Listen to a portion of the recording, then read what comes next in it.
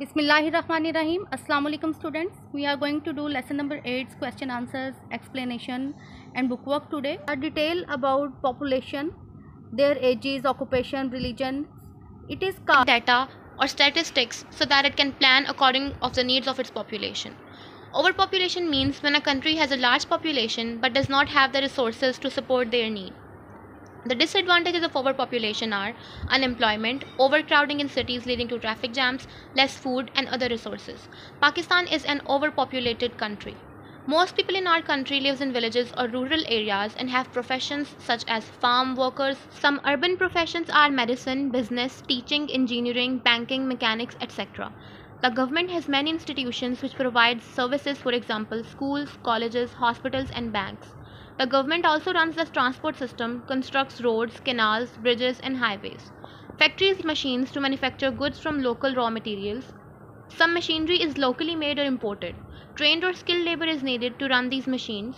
The major industrial units are manufacturing iron and steel, heavy machines and cars, fertilizers, chemicals and cement, textiles, sugar, cooking oil and small cottage industries.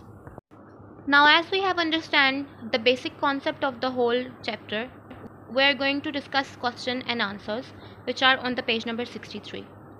The first question is, how does the government find out about the people living in Pakistan?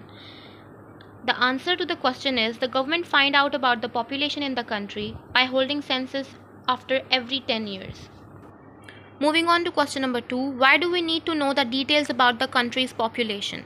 The answer to that question is, we need to know the details about the country's population in order to plan for the future. Question number 3 is, what is the importance of education and training for the people?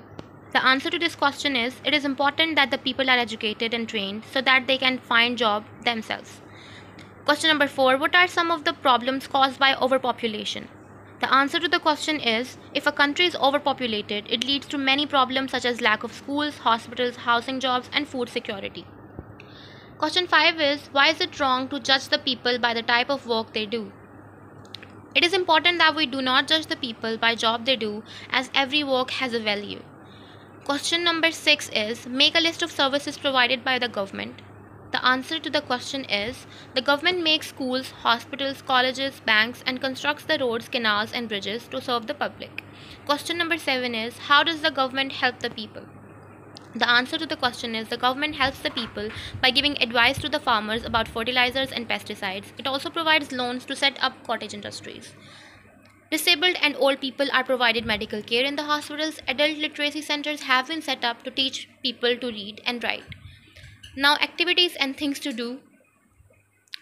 Maintain a bank of words you find difficult and new in the topic. Make a vocabulary or now you will complete this bookwork part A and part B with the help of these answers given here. You will also complete the puzzle with the help of these spellings. Next you will label the map. You will make the key first of all like this. Purple color is representing iron and steel industry, fertilizers green, engineering industries red and cement industry is represented by yellow color. Then you will mark these colors on the district map. Some cities are highlighted for you where engineering industry is found. In this way you will label the whole map. You can make the key as you want to make. Thank you so much for watching this video. Allah Hafiz.